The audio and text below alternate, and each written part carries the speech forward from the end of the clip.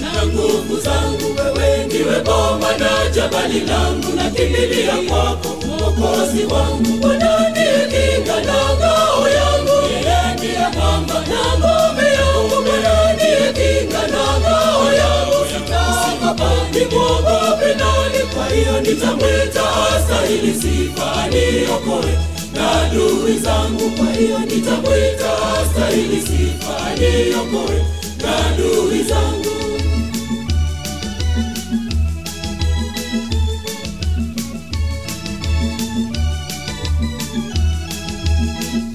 Asifiwe Mungu aliye hai, atukuzwe Mungu wokovu wangu. Asifiwe mwamba wa usalama, atukuzwe kati ya mataifa. Ampa mfalme wokovu wote, wokovu mkuu ampatia. Amfanyia fadhili maziu, mjalia mteule wake. Kwa hiyo nitalimia sifa.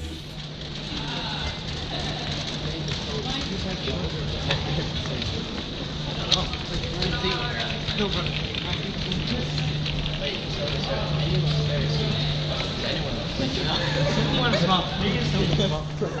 Someone please, Mark 8 breaks, you know you can say We're not here to solve the world's problems, we're here to address them by doing our little bit. Like, we're no longer on the sidelines, like now we're engaged.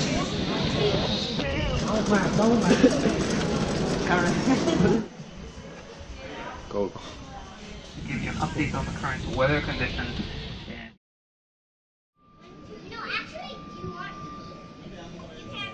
We're currently in Dubai airport here, waiting for the flight out to Nairobi. We've been here now for a few hours, and a few of us are asleep. We got a bit of kip on the plane, but not too much. We're all kind of feeling a bit excited now to be on the next leg of the journey, the final leg, before we arrive in Africa. And that one step closer to meeting everyone in Bamba and helping the kids out there. I'd just like to take this opportunity again, like's been said before, just to thank everyone that's helped us get to this stage. Hoping it's going to be an eye-opening experience. I think it's one of the things that you have to go out and see for yourself to believe it. Well, not to believe it, but like, I don't think, like I'd say if someone told you that this stuff was happening, you'd be like, oh yeah.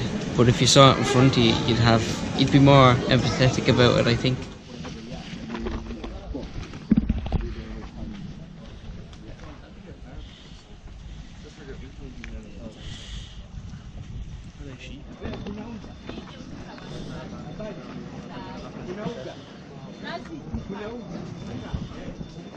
How old is your man? How old is your man?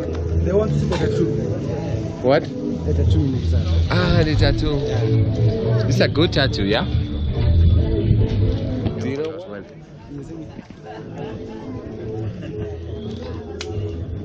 Yeah, so we're visiting a slum, visiting some families in the slum, and Moses has got we bought some stuff for them, and we're just delivering it for Moses on behalf of Moses.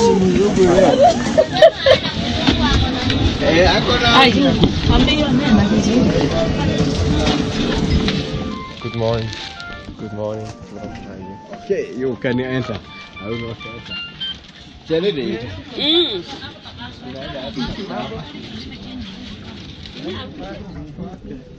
Let's go.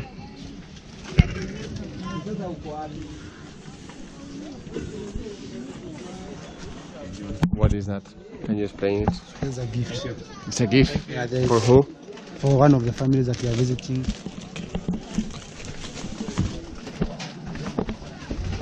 Sorry.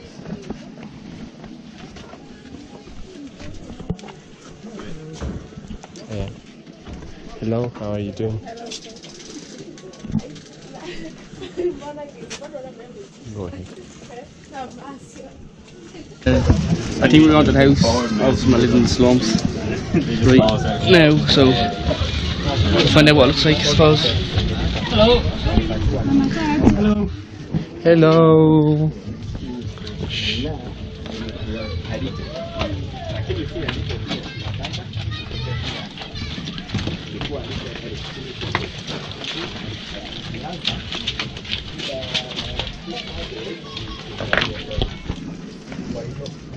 Hello.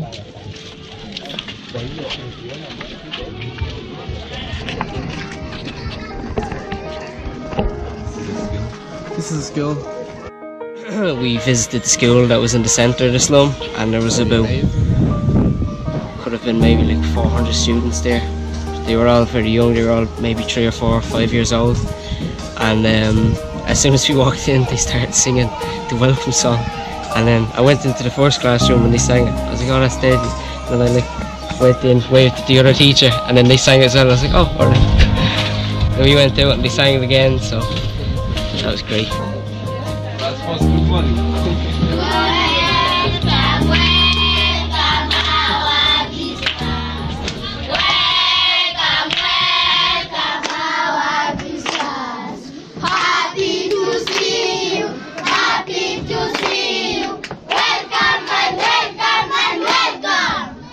Well done, applause.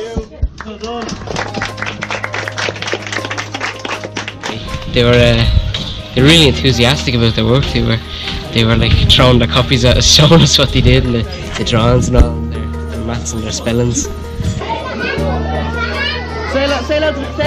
Say hello to the camera here with home. Hello.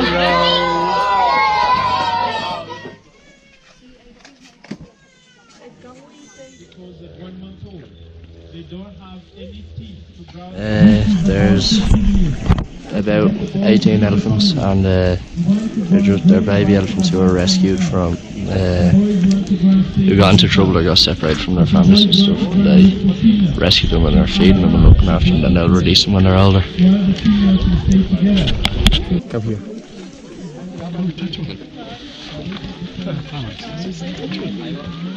Go, Matthew. Go. What's the feeling? Weird, doesn't it?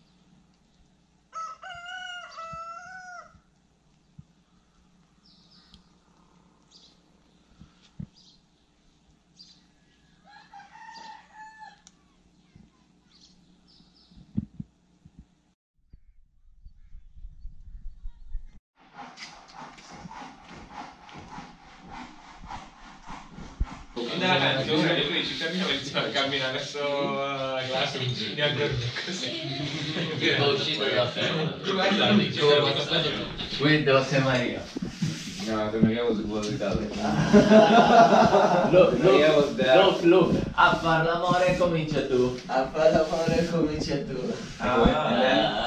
This project is on education, where the standard of education in this area is very low. People do not value education due to ignorance and poverty. And for this reason, people don't go to school. What is common, early marriages are very common because people view marriages as source of wealth. Many fathers and mothers believe that when the child is above 14 or 13 years, is worth for marriage. So we're here today in Bamba, and we're working together on a project with a number of different nationalities. So we're working with Polish students, Italians and Kenyans, so the locals. This project is all about solidarity, so we're working together to build a better future for this community by building a classroom, which you can see behind me, a shower block and toilet facilities, brand new for the area, and also an upgrade to the medical facilities, the medical dispensary, where we are painting and fixing the guttering and just upgrading the facilities for the use of everyone in the local area. One of the great things about this project is that it's quite unique in that it brings together all of the different nationalities where we have to live together and we can learn from each other. I'm sending greetings to my family in Poland because I'm from Poland. Mom and dad, I'm still alive. Yeah. Okay. Keep going. My name is Jeremy, and I'm on the Irish side. We're we're quite musical, so we're enjoying sharing our music with the other nationality.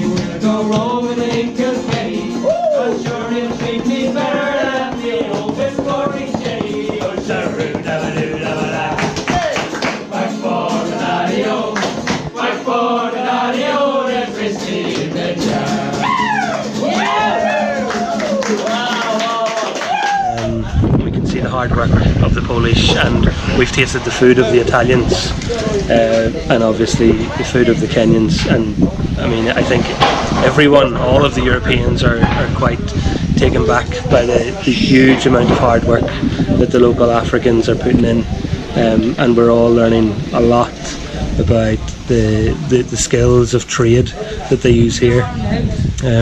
So impressive. So at the moment, what the first step of this process is I get a length of wire like this that John has put. I put it through the nails like this, and then I get the pipe and I bend it to the right angle. Then after that I move it to a different set of nails. Again, put the pipe through and bend it to the right angle again. Then I keep doing this until I get to a square. Before I do the last bit, I cross them over each other so that they don't stick out too much, so that they are as flat as possible. So like this.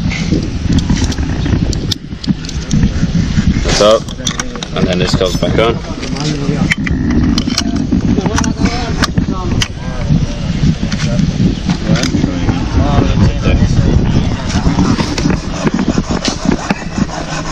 So that's made, and that joins the foil over there.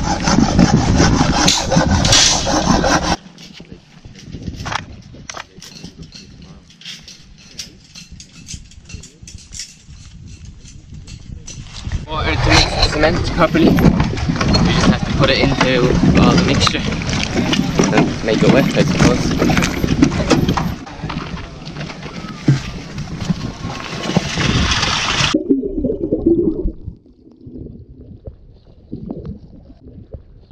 Hello. Say hello. Go back now, do we? We'll stop the back out there. We'll literally build them like around here. The whole way there.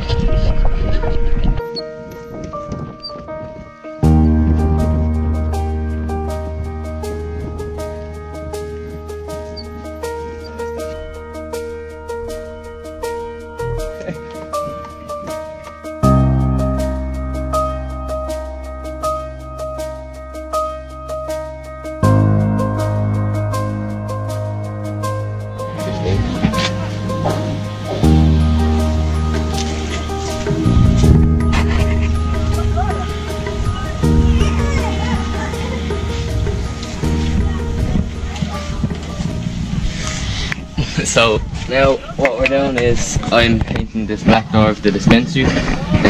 A few other people are painting different types of buildings. The dispensary is being cream and brown. People around the front are painting the gates black. Some of the doors are going brown. If you look over here, we're all painting. So many coats, like this, every wall takes 3 coats, and then you have to add another coat for some reason on it. If you look over there, the blue and cream building, that's the shower block. A few people are painting that, that's just about done. You just have to paint the touch up on the lines, make them straight, kind of like this. Paint the floors, and then the building beside that over there is where we're sleeping, but they're also classrooms, and they are going the same colour, except the top is going to be white on it, and they're just touching up on that again, putting another coat on it and making the blue brighter, really. Jose, say hello to the camera.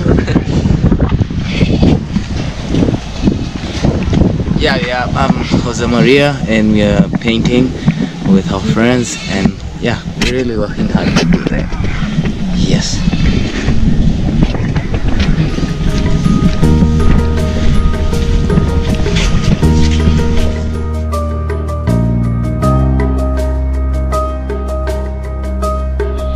So as part of the experience in Kenya, there's a multitude of jobs, one of which being housekeeping. So you know, you do the chores around the house, but as well you prepare the food.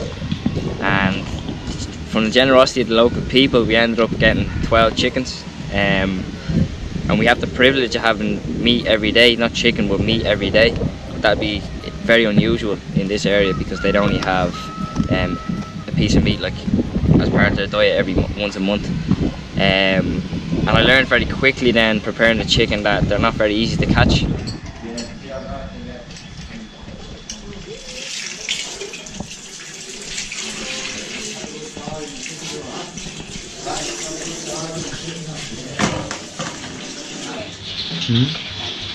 So what we're doing now is we're cutting, what's this called? Matumbo. Matumbo. We're cutting it into little bits and we're going to cook it. Yeah, to cook it. You're going to cook it later. Okay, cool. Now the choice.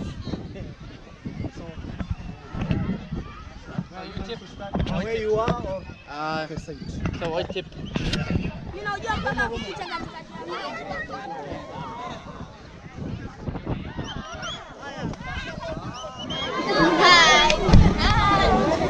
So. Wait, sorry. Is your name Victoria? What's your name? Howard. I know your name. What's my name? Owen. Owen. Yes. So, Owen, can you explain what is this? This is BAMBA Primary School. Just played a match against the kids. We let them win. No, we lost the penalty as usual. Kids are really happy. Nice uniform, isn't it? Yeah, it's been a good day. King got sunburn, putting out sun cream on, but sort of have leprosy.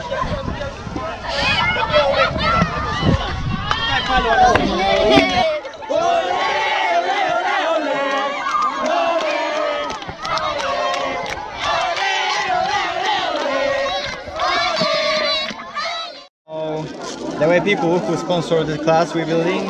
Anyway, they asked us to also give away some small gifts.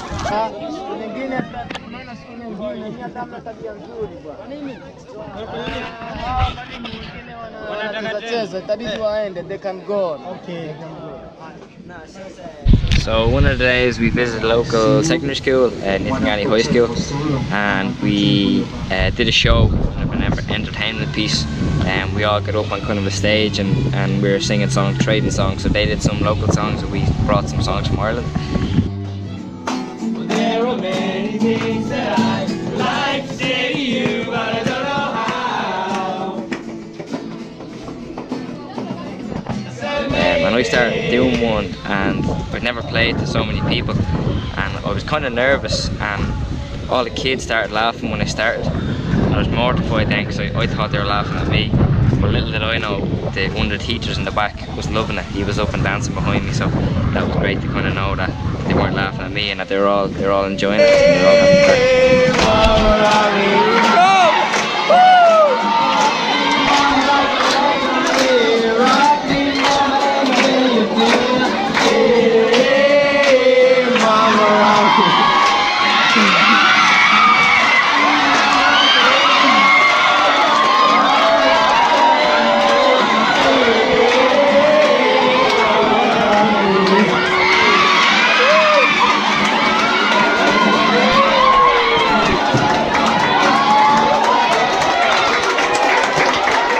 In the morning we start work with construction and painting at around 9 AM and then we work until 11 AM.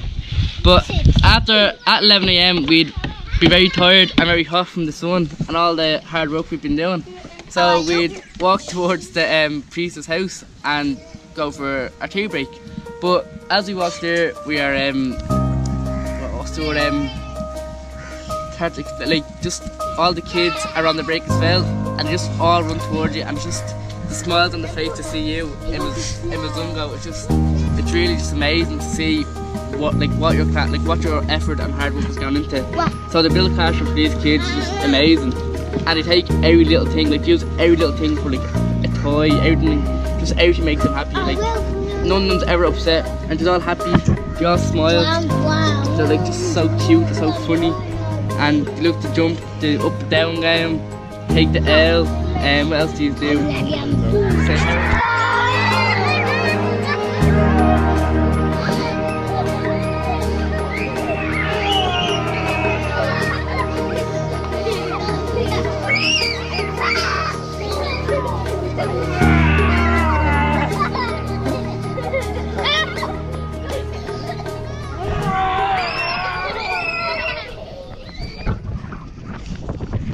We're in the disabled school of Bamba at the moment, and we just visited the disabled kids, and we gave them pens or pencils and crayons and notebooks, and yeah, we talked to them for a bit, sang a song with them, and yeah, just did our best to help them out as much as we could. I was quite shocked to see some of the children in there. Hello, I'm Adam. This is the last day here in Kenya, in Bamba. Since now we have built all the school, almost finished. Today we will end the roof. The metal sheets will be placed on the top of it. We are also going to finish plastering this wall. Unfortunately, we can't make it to plaster all the walls, so we are leaving some job for people from Italy. I hope they can make it.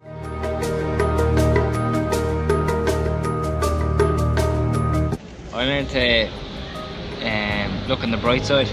So when I went there, one of the first things I noticed was the positivity and the optimism that vibrated from the people in Kenya. In the face of adversity, they were living in poverty, they didn't have much, and our problems, when contrasted against theirs, are like so insignificant, and we let ourselves be put down by those problems. It's just an amazing trip. We've met some amazing people, had some extraordinary experiences, and I don't think any of us will ever forget this trip. I think it's difficult to put into words, but it's just been amazing. I think it was a culture shock for a lot of us at the start, but we got over that fairly quickly, and we seem to settle in well with the locals and with the other teams that we're working with on the ground.